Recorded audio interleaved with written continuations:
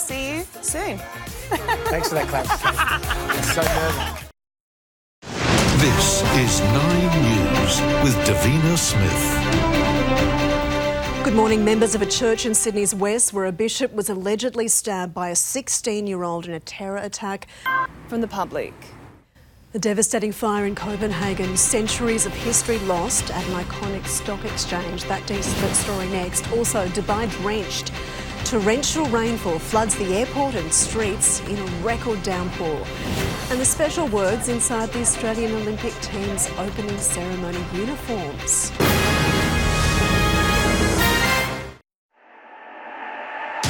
Live and free on 9 and 9 Now.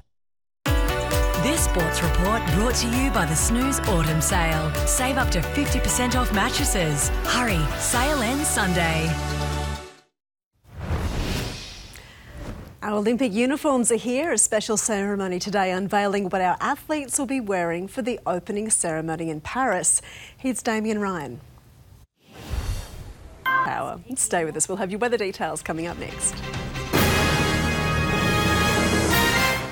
A faulty tower of misery.